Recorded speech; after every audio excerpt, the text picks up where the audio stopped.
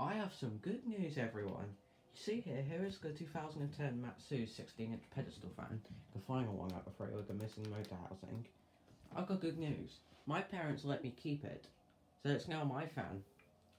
It will not be going in the trash, don't worry. My parents have let me keep this one, so this is now my fan, my first shop brought pedestal fan. It will not be going in the loft anymore, as it's mine. I know that Fried Soda wants one of these, and I don't think they're in production, but yeah, that's my good news. My parents let me keep this fan with its missing motor housing. This will be the first video of it. I'll do a second video of it running, okay? Thanks for watching and see ya.